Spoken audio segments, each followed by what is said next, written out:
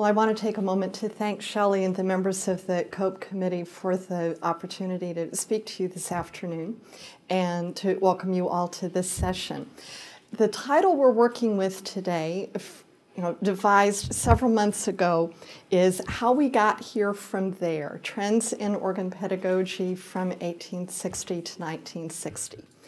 And the span of years we're looking at here frames really an amazingly active period in American organ pedagogical history, from the time of the publication of the first comprehensive American organ method to 100 years later. By that time, so many of the really significant American organ teachers, for many of us, were heading off to Europe for their years of Fulbright study.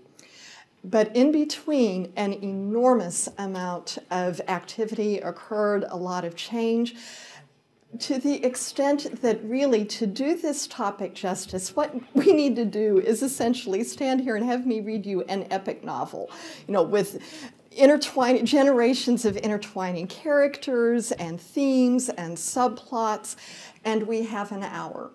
So what I'm going to do instead is essentially distill this 100-year period in its panoramic sweep down to 3 short stories and a discursive footnote.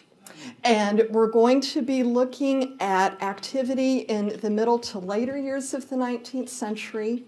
We'll leap then ahead to the decades right after the turn of the 20th century, and then we'll make yet another leap to the year 1937, which for some of you may hold significance for the publication of another major groundbreaking American organ method.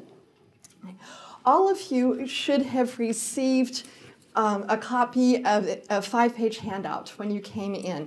If you don't have that in hand, you need please to grab one right now, because I will refer to it frequently throughout the talk. If you'll take a moment, please, to scan down that first page, which lists some handy secondary sources that I consulted. One name is going to stand out to you right away, and it's the name of Sally Charrington Beggs, who is a professor of music and college organist at Newberry College in South Carolina. And she really, along with Barbara Owen, has been one of the 2 people who has delved most deeply into this topic. In particular, her 1991 dissertation from the Yale University School of Music covers a wealth of material, and I understand that she has a monograph in the works right now that, for those of you who are interested in this topic, when it comes out, I think it will be a must-read. So please be sure to keep that in mind. At the top of your handout is a reference to the American Organ Archives in Princeton, New Jersey, housed at Talbot Library and overseen by archivist Stephen Pennell. I cannot stress to you what a wonderful resource this place is, and that Stephen Pennell is to all of us interested in any sort of historical study on organs, not merely American, but internationally. And they do provide research grants for people to go there and spend some time at the archives.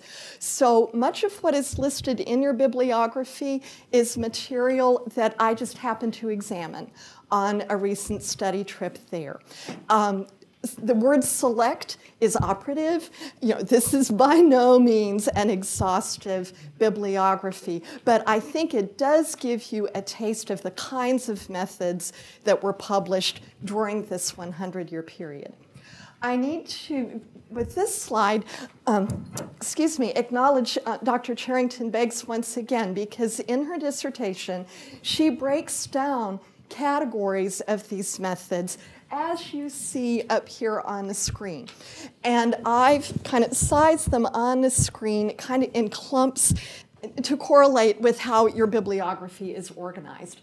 we're going to be talking more extensively about comprehensive organ methods derived from German models of the early 19th century, with just a tip of the hat to 19th century English models that became popular in America as well. But then there is a host of other material kind of more specific to aspects of service playing, such as books on improvisation. Well, for technique for pedaling, Dudley Buck was a big figure in that regard. Denominational books from the mid-20th century coming out from traditions as diverse as the Lutheran and the Southern Baptist and Church of Jesus Christ of Latter-day Saints, all trying to kind of coach organists through study on their own, registration, transcription, and even, of course, theater and Hammond organs, which enjoyed their heyday during this period as well.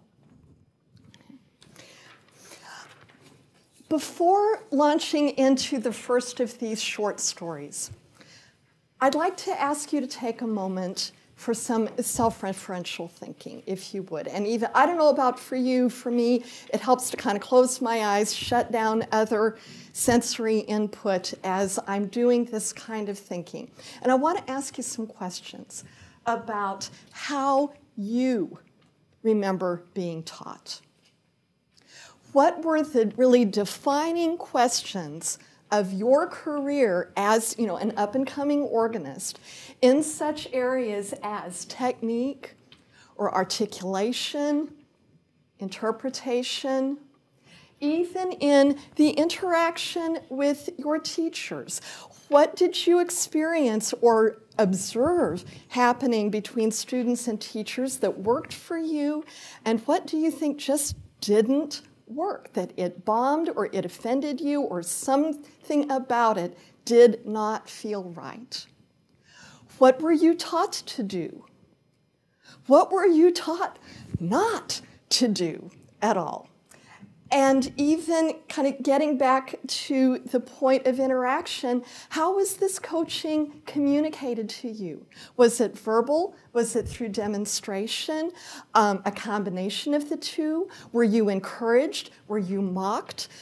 What happened? What were the dynamics involved in your particular story as part of this organ history?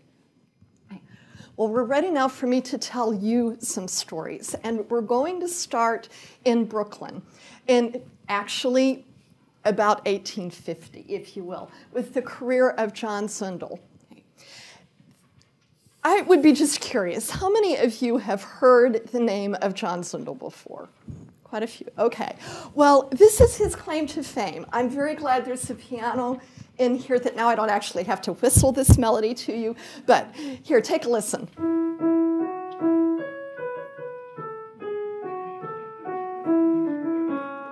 Recognize that? Yeah, that's really what the world knows about John Zundel, is that melody, and not a whole lot more.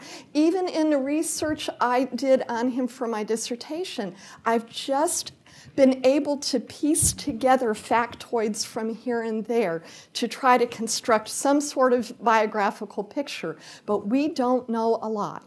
We do know that he was a student of Johann Christian Heinrich Rink, whose famous Praktische Orgelschule, Opus 55, issued in the years 1819 to 1821, is cited in your bibliography. And this was a tremendously influential method, not only in Germany, but also, as I'll show you later, in the United States.